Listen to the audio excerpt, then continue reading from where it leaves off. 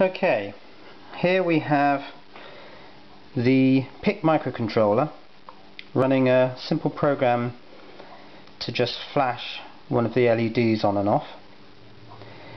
and the PIC's output pin,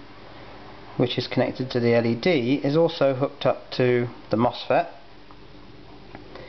and so that logic signal is also switching on and off the bulb. Here it's a 21 watt brake light bulb. The MOSFET does get quite warm after it's been running for a while, a minute or so, and to me that says that the 5 volts, or probably slightly less than 5 volts, that's being used to drive the MOSFET gate isn't quite enough to turn it on